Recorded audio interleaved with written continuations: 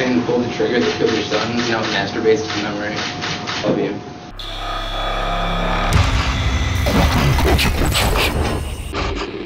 911, what are you reporting? Someone's shooting at Freeman High School. Someone shooting at Freeman High School? Yes, it sounds like somebody's shooting at Freeman High School. This is Caleb Sharpe. On September 13th, 2017, Caleb Sharpe brought several weapons to Freeman High School and started shooting at his classmates. He killed one student, Sam Strawn, and wounded 3 girls. He also caused fear and panic among many others who witnessed the shooting. I started running and was so scared because I felt like I was running in slow motion. I began thinking, there's absolutely no way I'm getting out of this. Caleb Sharpe was subsequently arrested and brought before the court to face the consequences of his actions. As if his crime was not outrageous enough, his reaction to his sentence was even more dramatic. I'm sorry to every single person I forced PTSD upon.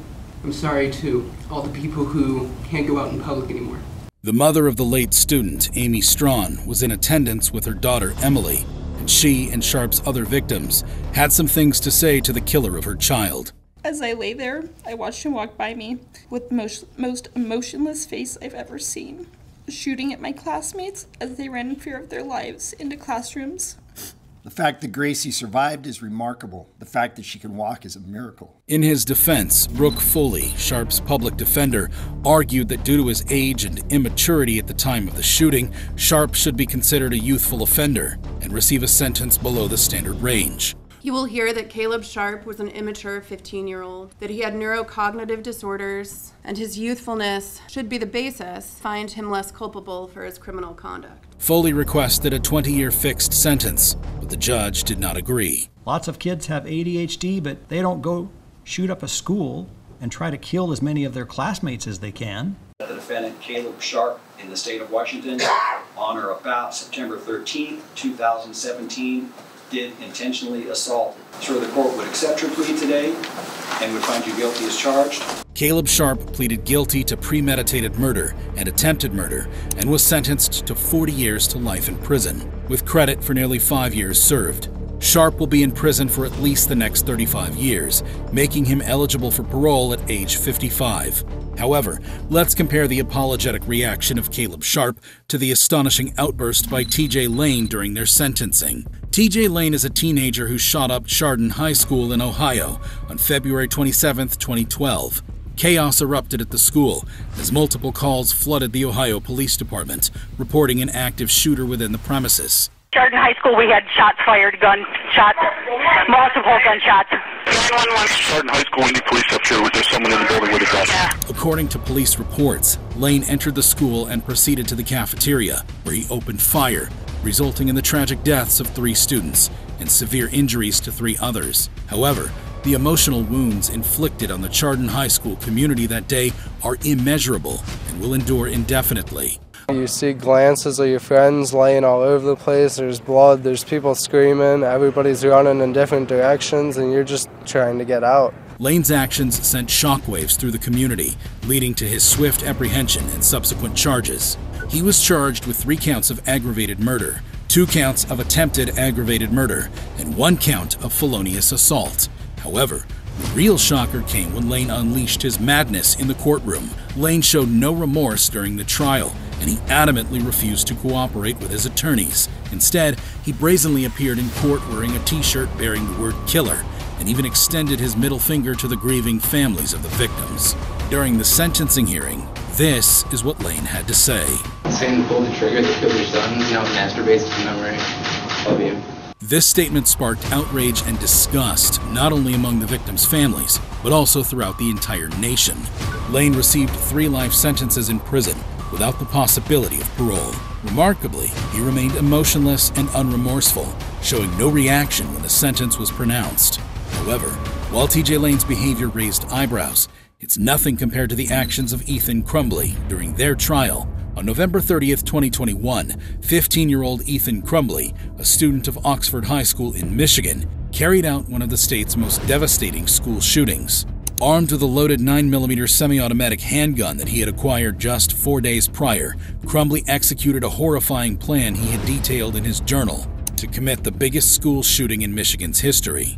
Tragically, he turned this plan into reality, claiming the lives of 3 students and injuring 8 others. I have 2 deaths. I have a kid standing next to the guy that got shot right in the back of the head so he could watch, with the murderer saying right to him, lay down on the ground and go right next to him. If you thought Crumbley had reached the depths of depravity with his crimes, wait until you see their shocking behavior during the proceedings. Crumbley pleaded guilty to all charges, having been accused of taking the lives of 4 students and causing injuries to 7 others, including a teacher.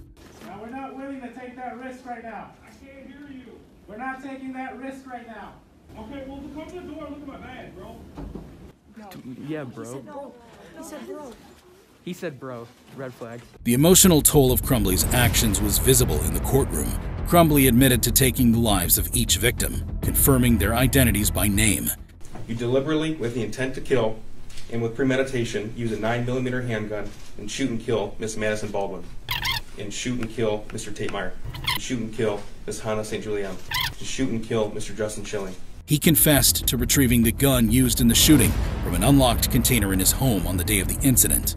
Crumbley revealed that he had concealed the weapon in his backpack and later used it in a bathroom to carry out the attack. Is it true that while inside the boys' bathroom, in the stall of the bathroom, you removed the handgun from your backpack? Yes. Is it true that you ensured that the handgun was loaded? Yes. Is it true that you exited the bathroom approximately 12:51 p.m. on November the 30th, 2021? Yes. Is it true that when you exited the bathroom, you began shooting at students and staff members of the Oxford High School? Yes. Contradicting his parents' claims that the gun was securely stored, Crumbley stated that he had given his father money to purchase the firearm he used in the mass shooting, and that it was easily accessible. The bathroom began shooting, moved through hallways, back through hallways, and was apprehended in the hallway. Crumbley now faces the possibility of life in prison without the chance of parole. Despite his lack of emotion during the plea bargaining, his attorney, Lofton, had considered an insanity defense, but after the hearing, she concluded that it was challenging and that her client had chosen to plead guilty instead. Why did you change the plea? Originally, we filed a notice of insanity, and based on the conversations that we've had and the review of the discovery, we felt it appropriate to withdraw that and have him plead guilty today. However, Crumbley isn't alone in their courtroom actions. Let's not forget the infamous incident involving 19-year-old Nicholas Cruz. My name is Nick, and I'm going to be the next school shooter of 2018. My goal is at least 20 people with an AR-15 and a couple tracer rounds. I think I can get done. You're all going to die. Pew, pew, pew, pew, pew. Who carried out a mass shooting at Marjorie Stoneman Douglas High School in Parkland, Florida on February 14, 2018. Cruz, a former student of the school, unleashed a barrage of gunfire on students and staff, resulting in the tragic loss of 17 lives. He fled the scene but was apprehended in Coral Springs about an hour later. What's going on today, bro? The demons, man. Demons? Voices. This senseless act of violence became the deadliest high school shooting in U.S. history. The Broward County Sheriff's Office was criticized for its handling of the police response. They were faulted for not acting on multiple warnings about Cruz and for choosing to wait outside the school rather than confronting him immediately. During the trial, Cruz showed no remorse, even laughing at one point. On October 20th, 2021, Cruz pleaded guilty to all charges. The prosecution had sought the death penalty, but the jury ultimately proposed a life sentence in prison without the possibility of release. The survivors and the families of the victims gave heartbreaking and furious testimony. During the sentence, Cruz finally found his humanity and apologized for his crimes. And I love you, and I know you don't believe me, but I have to live with this every day, and it brings me nightmares, and I can't live with myself sometimes. But I try to push through because I know that's what you guys would want me to do.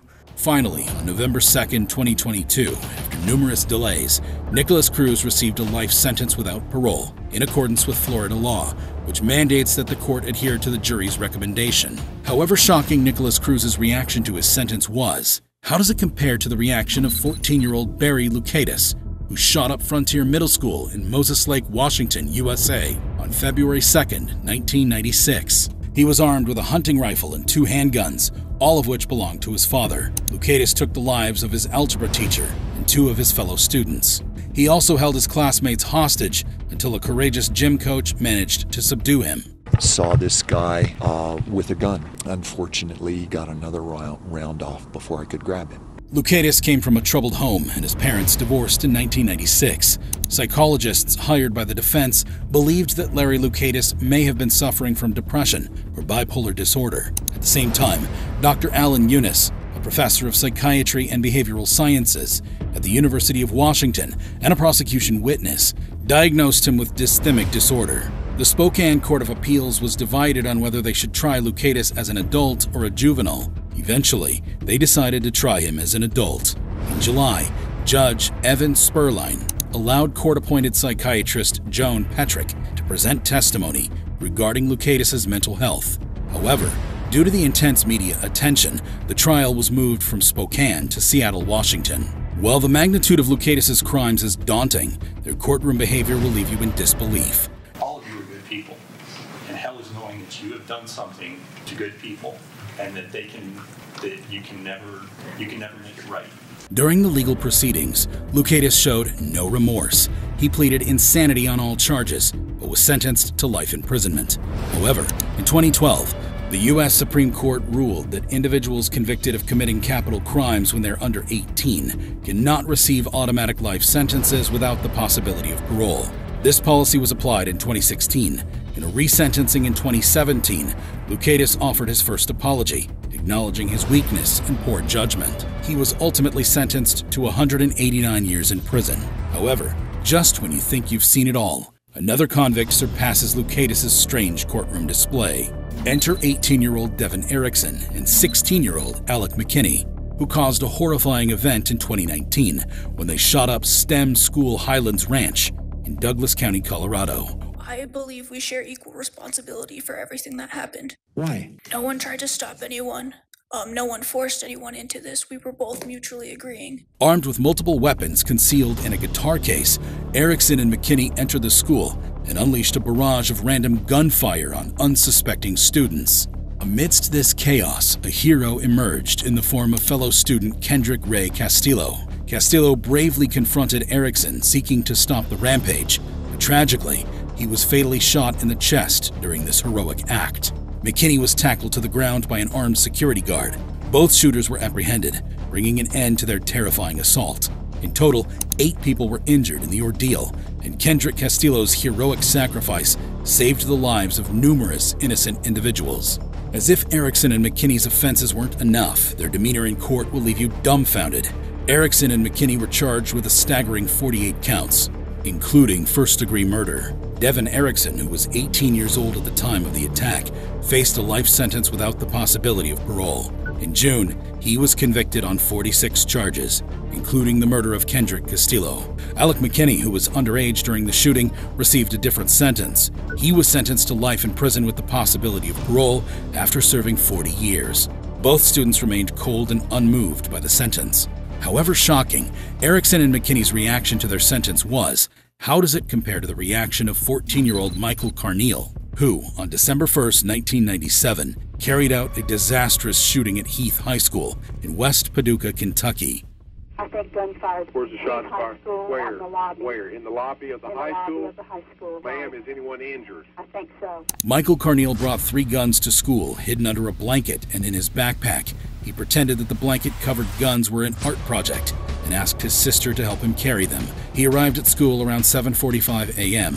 and joined a group of students who were praying in the lobby. He put earplugs in his ears and took out a .22 caliber pistol from his backpack. He then opened fire on the unsuspecting students, killing 3 girls and wounding 5 others. He stopped shooting when the school principal confronted him and asked him to hand over the gun. He surrendered without resistance and was arrested by the police. The shooting shocked and devastated the school community and the victims' families.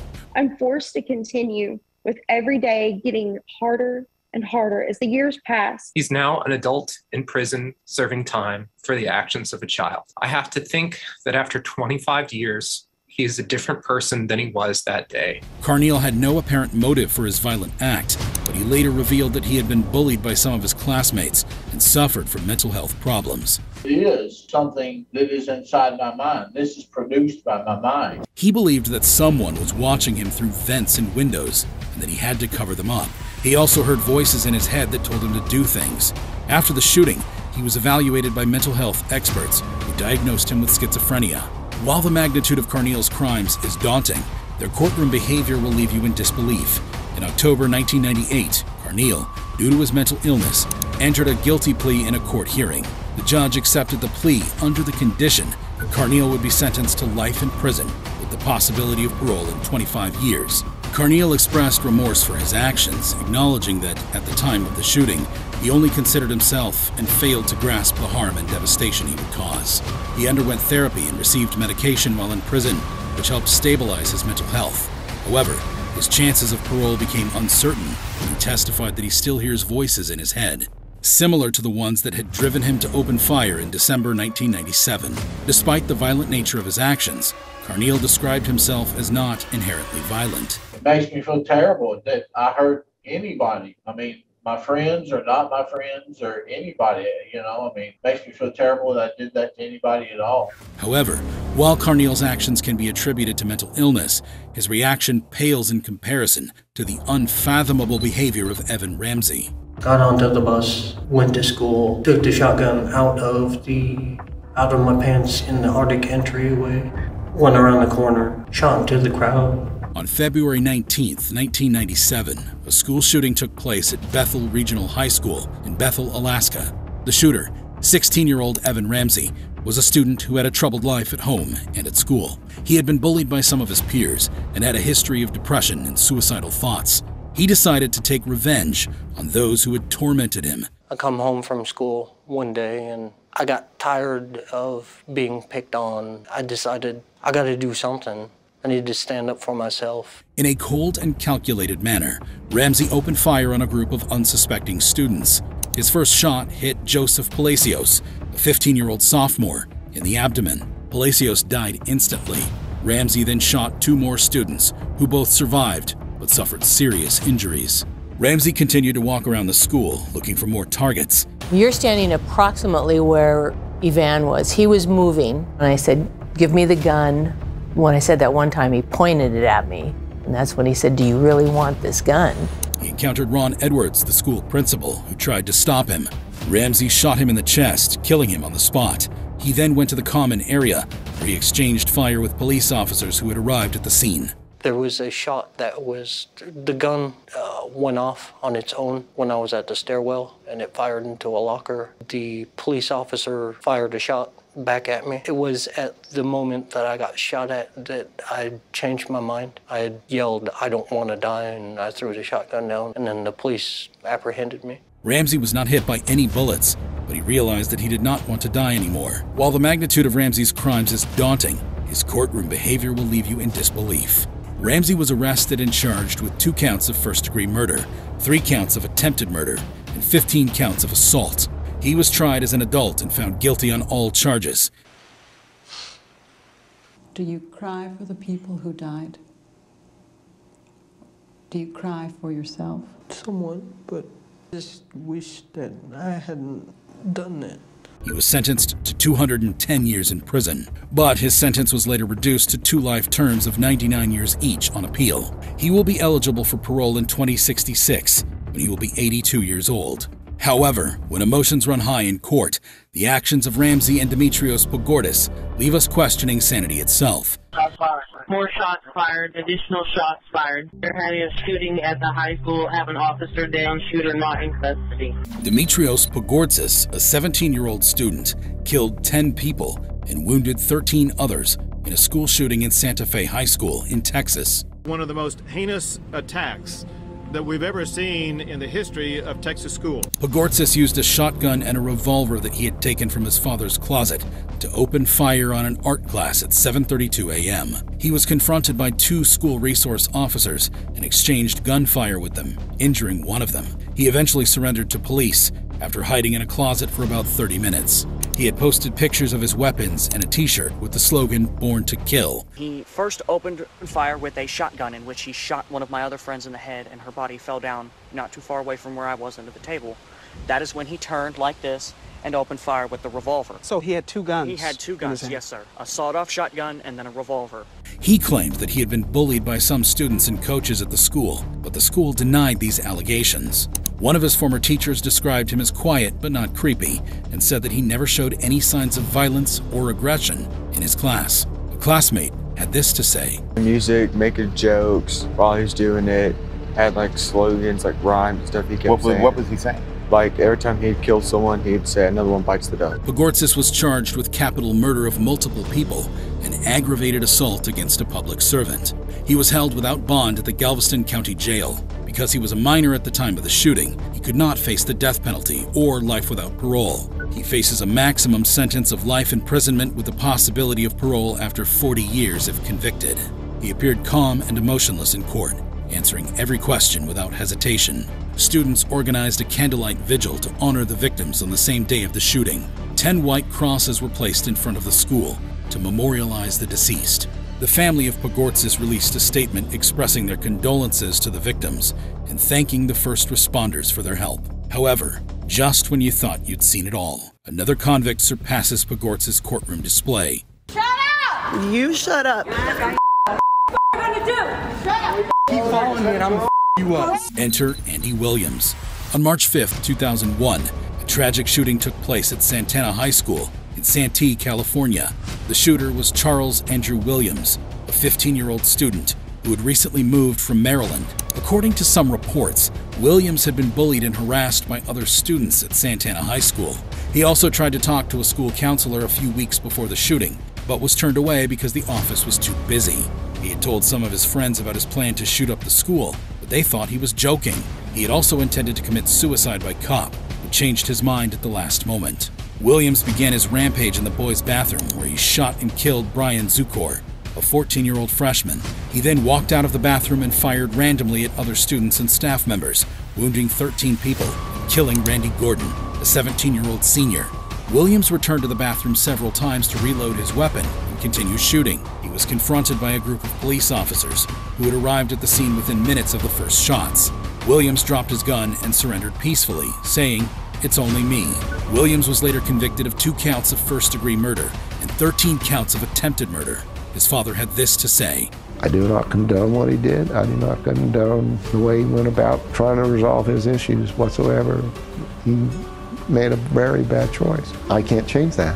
He was sentenced to 50 years to life in prison, with the possibility of parole after 50 years. He is currently serving his sentence at Ironwood State Prison in Blythe, California. If you thought these reactions were shocking, you'd be amazed at this video of dangerous killers who wanted the death penalty.